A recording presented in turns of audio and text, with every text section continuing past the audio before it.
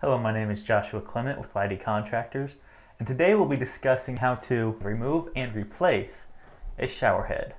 For this job, you're going to need a couple tools: a standard pair of pliers, Teflon tape, and your new shower fixture.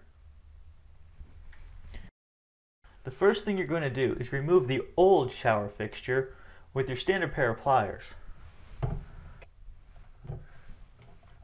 Do this by turning counterclockwise till the shower fixture comes off.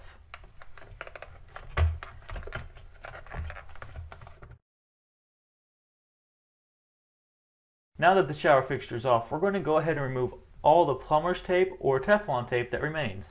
The next step is to reapply some new plumber's or Teflon tape.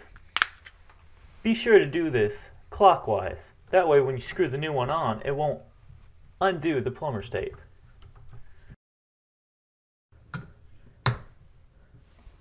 Take your new shower head or fixture and screw it back on into place.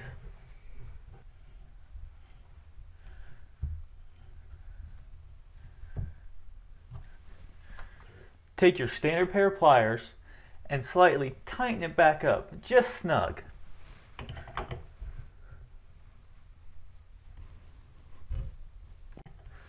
That should do it.